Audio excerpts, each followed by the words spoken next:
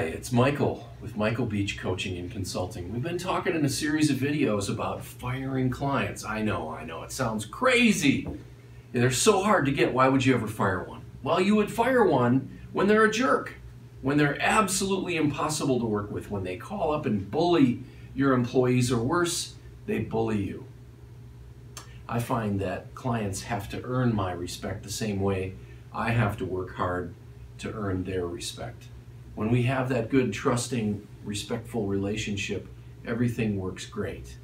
When we don't, it doesn't seem to matter what I do, it's never quite good enough. Clients that bring me down, I want to get rid of them. I want to upgrade and replace them with someone better. So the first thing I do is I value the clients and figure out which of my clients are the most valuable and which of my clients are the least. And then if I have clients who are really getting in the way of our progress, we start to employ a strategy to figure out how to cut them from the client roster and replace them with a better client. Should you fire a client? Only in the cases I mentioned before where they've pushed you to the limit. A better way to terminate a client is to proactively announce that the service that we've been delivering for you over the last year or two is going to be discontinued in January. You give them fair notice that the work that you've been doing for them is no longer something your company is going to be doing, and so you announce to them that we're not going to be able to do that for you in this future date. That usually will give them the idea that you're headed in a new direction. A second approach that you can take is to raise the pricing for that customer and raise it a significant enough amount that they're going to find that to be a pretty bitter pill to swallow.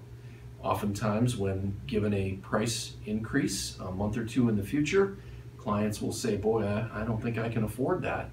And then you have to look your client in the eye and say, well, we've decided that that's what we're going to charge for this level of product or service in the future, and if that's not going to fit within your budget, we understand.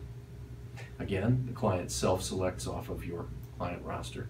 You can also, a third idea, you can announce a strategic change of direction.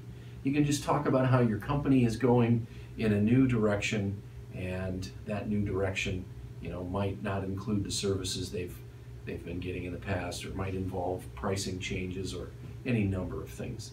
At the end of the day, removing a disruptive client from your roster is very doable, and if you'd like some help with that, feel free to reach out to me. I'd be delighted to help you with it. I hope that was valuable for you. This is Michael with Michael Beach Coaching and Consulting, where we pride ourselves on helping our clients to deliver ambitious results. See you next time.